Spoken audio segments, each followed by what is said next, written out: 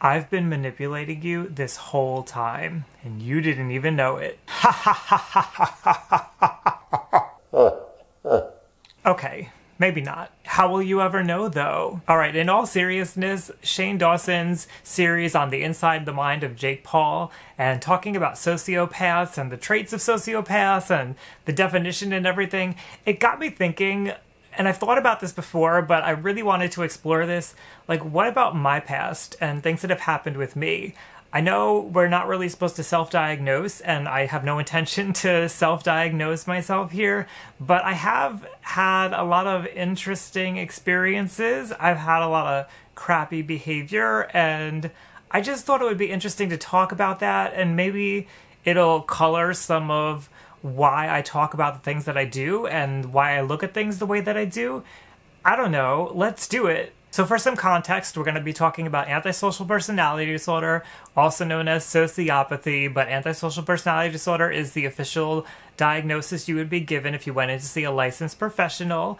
And I don't know. What we're going to see. I'm going to go over the criteria and I'll discuss how it kind of fits into all these little different things that have happened in my life and why I've questioned it before. This is the DSM, and though I normally like the trait-based way of looking at personality disorders, I'm going to be going with the traditional way that you would get if you were, like, going to see a professional for antisocial personality disorder. I'm just going to give a brief summary here of what the diagnosis is. I'm not going to be perfect about it. You can figure out for yourself what is true and what is not. But generally, this is happening since age 15 and beyond. You have to have had conduct disorder from before age 15. A lot of what I'm going to be talking about in my life happened both before 15 and after 15. It can't be that these things have happened exclusively during schizophrenia or bipolar disorder. You can't be diagnosed before the age of 18, and you have to have 3 or more of the following. I'm just going to summarize. So, a failure to obey the law, basically do things that could get you arrested. Repeated lying and deceitfulness. Impulsivity, failure to plan ahead. Irritability, aggressiveness, maybe physical fights. A reckless disregard for the safety of yourself or other people, irresponsibility, like not keeping up with your financial obligations, for example, and a lack of remorse, just generally like not caring about the things that you do. So 3 out of those is all you really need with the other stuff I mentioned. Now, before I get into this, I have to say I am probably going to be like smiling and laughing throughout it. It's just the way that I cope with things. I tend to, when I discuss serious and heavy issues, try to make light of them, even though this is not light and the things that I've done I do feel bad about. A lot of them are in the past, so I don't feel so viscerally bad right now, but I have definitely had periods where I was crying my eyes out in remorse for the things that I've done, so I don't want it to seem like I'm not remorseful now. I do not think any of these behaviors are good behaviors, and you are fully allowed to make your own judgments about me from the things that I've done. I am totally accepting of that. If you feel like I'm not somebody you can trust after hearing all of this, that's okay. So I'm going to be reading off of a list that I have on my phone here that I jotted down. It's kind of like random and out of order, and it doesn't necessarily make any sense, but I just wanted to get all my thoughts out and make a video really quickly. So the first thing that really sticks out to me when I think of if I could possibly be a sociopath was there was a day in middle school, so basically age like 12, 13, I don't remember exactly what the age was, but I remember very specifically I was in a shop class. I remember being in class and it was almost like a switch went off, which is kind of interesting because in the documentary on the mind of Jake Paul that Shane was doing when he was discussing this with Kati Morton, she had said something about it's kind of like there's this empathy switch and it's just turned off. And I remember being in class and feeling like, you know what? Fuck it. I'm done. I don't care about anybody else anymore. I just don't give a damn about anything. I do not care. And from that point on, I felt like my personality changed and it felt like a switch went off. That's exactly how I would describe it. All right, so jumping around my teenage years, I had a period where I was stealing things. I wouldn't say a lot, but I definitely have some memories. For example, I remember going into like a small mom and pop shop in a town and stealing a small figurine. And I have it right here. On Halloween night, I stole something off of somebody's porch, which was this, a candy apple. I remember stealing from a store a couple of things, like just pocketing them just because I wanted to, because I could, and I thought it was kind of cool, I guess, and exciting. I don't know. Again, I didn't really care. I've also stolen money from my mom many times. I also stole cigarettes from her. So I noticed that one of the things that they mentioned in the DSM when you like read further was that speeding and reckless behavior like kind of going together with antisocial personality disorder, and I definitely used to speed a lot. Not like normal speeding, like everybody goes over the speed limit. Like I would go like way over the speed limit, like go around curves, like to the point where it was definitely dangerous to be doing this. So I used to be in the car with a friend and I used to try to like impress them or something by driving recklessly or like honking the horn a bunch of times or like shaking the car around, driving on the other side of the road, like all that kind of stuff. Okay, something else that I've done that, you know, it's not, I guess, like a huge deal. Maybe it is, I don't know, but it is breaking the law. I used to trespass on abandoned buildings. I used to go into places where I definitely should not have been, where I knew that there was security around and there would be cops sometimes around, and I would just go in there anyway because I wanted to. All right, another time when I think I was in my early 20s, I was with somebody that I liked kind of, and I don't know, we went into another dollar store. I don't know why I was in dollar stores all the time, but this was like a big one where they had all kinds of different stuff. Like you could do your shopping there basically. And we went through the store and both of us just kind of like knocked everything on the floor. Like we just walked down the aisles knocking stuff on the floor. Like it didn't matter if it was a bottle with liquid in it or if it was like a heavy thing or whatever. I wouldn't say that we broke anything like glass or anything because that, I don't know. But we did. We just like knocked stuff on the floor, didn't care, and walked out, didn't buy anything, like whatever. Another time, I was in high school and my friends and I used to like walk up and down the street because we would be bored or we would just out and like hanging out, and that's how we got together. We walked down the street and there was like one of those rubber ball things that like kids play with, and I would take it and I would throw it in front of passing cars, like so they had no time to react at all. I would just roll it out in front of the car, like constantly. Like I kept doing this over and over and over again, and I got a kick out of it. I thought it was hilarious because they would honk the horn, they would screech their brakes, and I don't know, for me that was like the funniest thing, and because I was surprising them or something, or maybe I felt like I had control over the situation. So that's another example of something that you could say was antisocial. Another time, I was in high school and there was somebody who was constantly bothering me. I don't know what her deal was. She just hated me for whatever reason. She just always picked on me. My friends and I, we used to eat in a stairwell that was kind of like in the back corner of the school. But it was a big stairwell, and she came in one day and she was bothering us, and she was specifically bothering me. And she decided to dump glitter on my head. So I got irate, you know, talk about irritability. I was always irritable in high school to begin with, and then I was just like really pissed off. So I got up and I started pushing her as hard as I could towards the stairs, basically with the intention to get her to fall down the stairs. I didn't really care what happened to her at that point. I just wanted her down the stairs, and I fully knew, because there was enough of a delay because she was a larger girl and it was hard to push her. I knew what I was doing and I knew what could potentially happen, and I just didn't care. I just wanted to see her go down the stairs. She didn't go down. And speaking of that irritability that I generally had in high school, I always had nasty remarks to say to people. There was always sarcastic, like nasty stuff going through my head. I do remember having like violent fantasies about hurting people. Not on the level of maybe what we see today, but it was like fantastical, like murderous stuff. But I also remember that I had a friend who used to bother me, and I would take my pen or my pencil and just like stab her in the arm. And that was something that I've done before to other people. So again, we're discussing bad behaviors, could be antisocial, disregard for the safety of others, disregard for my own safety, like irritability, it's all there. Related to the attacking of the girl on the stairs, when I had the boyfriend, the second to last boyfriend. I've only had 2 boyfriends, but like the big serious one that was a long time ago, at 2009 was when we really broke it off. That last day, well, we used to get in fights all the time, so you know, one of the things they mention is fighting, getting into aggressive behavior, all that kind of stuff. I was just so furious at him that I went after him with a tool that a mechanic had left in my trunk, like just this weird like sharp tool. I do have the tool. I'm not going to get it down, but I do have it. And I like lunged at him with this tool, and I was like, I didn't care. I was ready to kill him. I was ready to stab him right in his heart and kill him. So I know that I have that capacity in me. I always say to people, if I ever had to kill somebody, I know I could do it because I was willing to do it to him.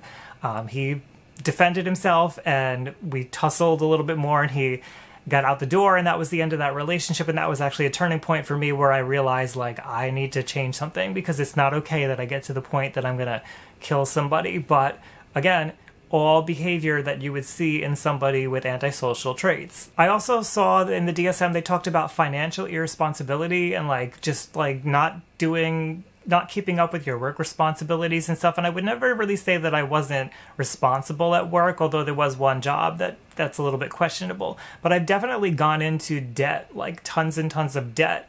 I did have the desire to repay it though, which I think would distinguish me from somebody who's antisocial who just wouldn't care at all. But I've definitely been financially irresponsible and gotten into debt. And there has been a period of my life recently, which I've talked about with my ex, where I just wasn't working and I didn't really have intentions to work. I had intentions to do something, but I wasn't working. Oh yeah, and then there was the time in college that I forget about. Because college was just a weird time for me, but there was the time that the campus police got called on me because I had gotten angry. Talk about irritability again.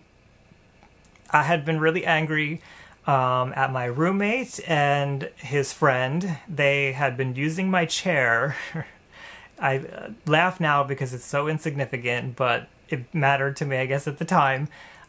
They continued using my chair without asking permission. So I got really pissed off one day, and I went down to the campus store and I bought tacks, like thumbtacks, like you push into the wall, and some poster glue or whatever, and I spelled out "fuck you" on my chair in tacks. And I also printed out something very vulgar that I don't even want to repeat here about "get your filthy off of my chair, woman's body part," let's put it that way, and put it in the front of our door to the entrance to our room. So I had come home from class, I guess, one day, and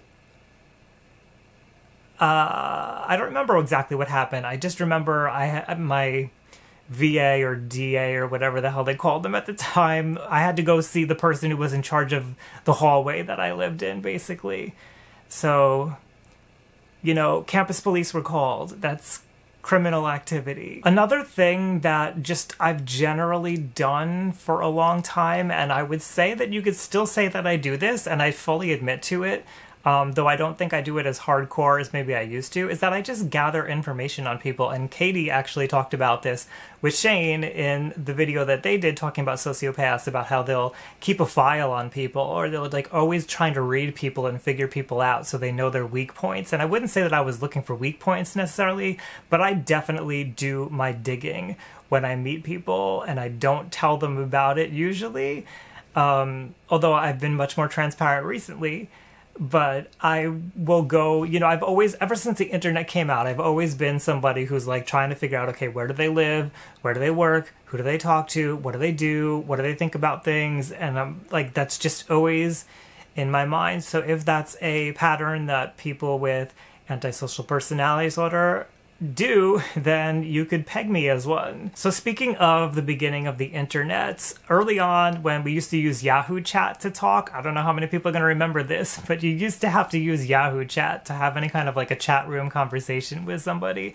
So back in those days, I used to be in some like basically just gay rooms, I think it was gay. I don't know if it was like gay, bi, lesbian. I don't remember what we called stuff back then, but I was in those rooms kind of like chatting and trying to like understand myself and understand like what this even is. And sometimes guys would try to hit on me and they would send a picture. And I remember one particular guy, I don't remember what he looks like. I don't really remember the details. I just remember he sent me a picture, and this is kind of emblematic of my attitude at that time in general. he sent me a picture of himself, and I basically told him, you are disgusting for even thinking that you could possibly get with somebody like me. I'm sorry if this is triggering to anybody. You may want to turn this off at this point, but this was the type of person that I was. I was just like, you're disgusting, you're fat, you're ugly, and I cannot believe that you would even think that you could get with somebody like me, that I would even want to talk to you. Like, that was the kind of thing that I actually said, that I typed into the chat box.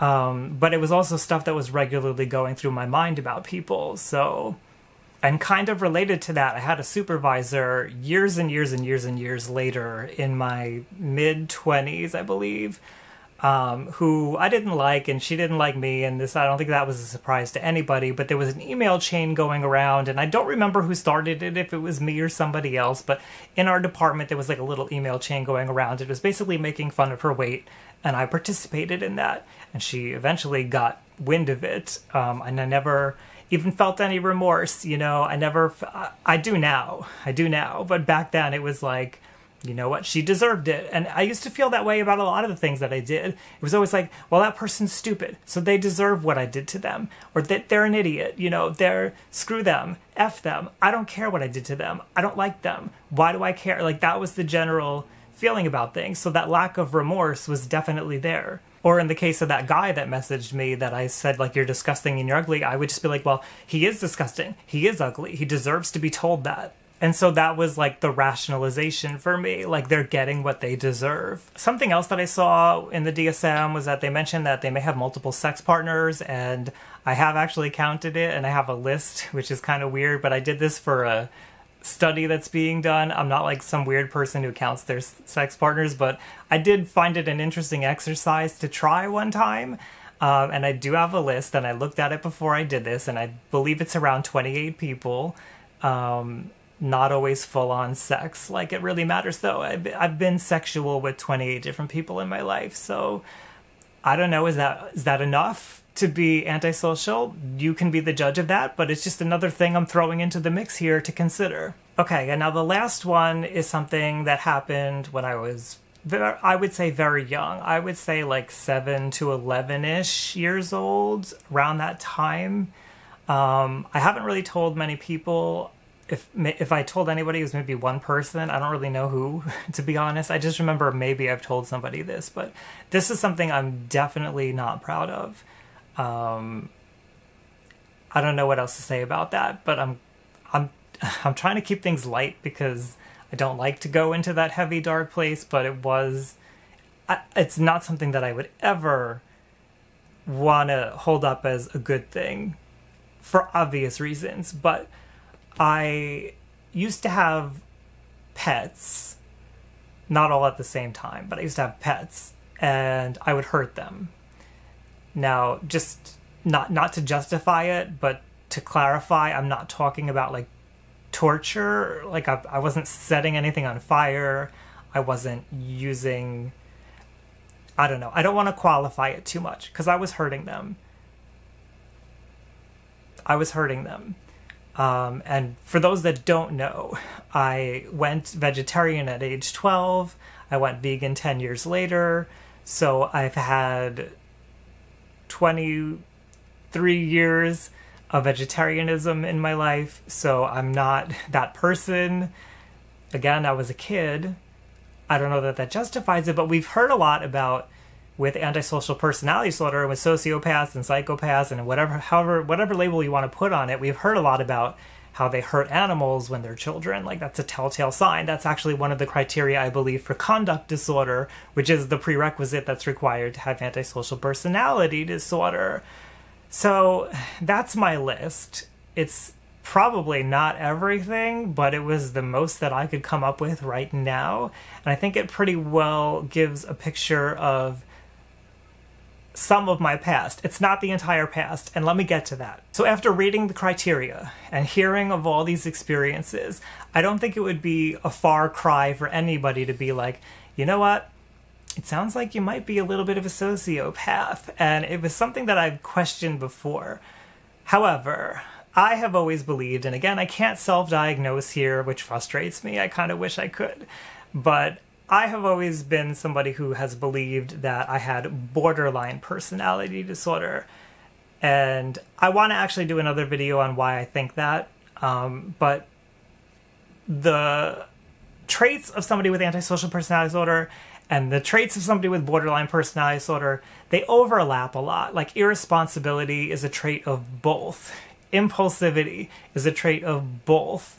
Irritability is a trait of both. And a lot of the reasons for why I did a lot of the things that I did fit more with the reasons why people who have borderline personality disorder behave the way that they behave. I generally wasn't doing things just to do them because I could do them. Sometimes, but generally not. I wasn't generally doing things to gain power or to gain money or something. Again, generally that wasn't the reason. So if I had to make a decision here and look at my own behavior, again, I'm not saying any of it was good. I'm not saying any of it should be put on a pedestal. I'm not saying that you should admire me for even admitting it or anything, but I would say it was because of borderline personality disorder. And I think this kind of highlights the issue of why we can't just self-diagnose, especially when we're not so understanding of all the different kinds of things that are out there and how they manifest. Now, since I have mentioned Shane's documentary, and I don't know, I just feel like commenting on this. I know that Kati Morton got a lot of flack for saying that she feels gross and she feels icky when she's around. That would be lightning and thunder. I know that she says that she feels icky and gross around people with antisocial personality disorder, and I think she's correct to say that. I know that not everybody has the same manifestation of the disorder, but she's describing how she's feeling. That's a technical term called countertransference, and it's relevant information for somebody who's a therapist to know how they're feeling and to be able to express that. Maybe not to the therapist, but to be able to understand it so that they can have a better understanding of what they're reacting to, why they're reacting to it, and that actually helps to inform them when they're making an actual diagnosis, which Kati was not making a diagnosis in Shane's video. But I do think, like, if you listen to everything that I listed off, you should feel icky about that. You should feel gross. You should look at me when I say things like that and think like, that's disgusting. That's an asshole. That's not somebody I want to be in my life. And I think that's correct to say. You know, I want to leave this open-ended. What do you think about everything that I said? Does this change how you see me? Does it give you a better understanding of why I talk about personality disorders and the things that I talk about? What do you have questions about? Leave any of that down below in the comments. I want to hear what you have to say.